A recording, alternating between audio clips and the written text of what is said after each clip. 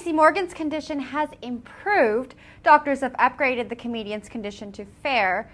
Now, since his New Jersey highway crash on June 7th, Tracy has been in critical condition, so this is huge news. His spokesman, Louis Kay, said his personality is certainly starting to come back as well.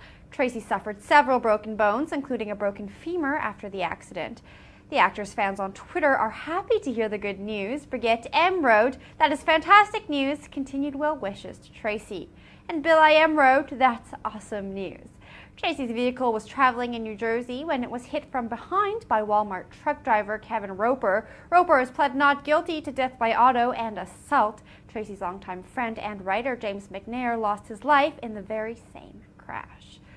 For all of your latest breaking entertainment news, be sure to check out our entertainment website, channel24.co.za.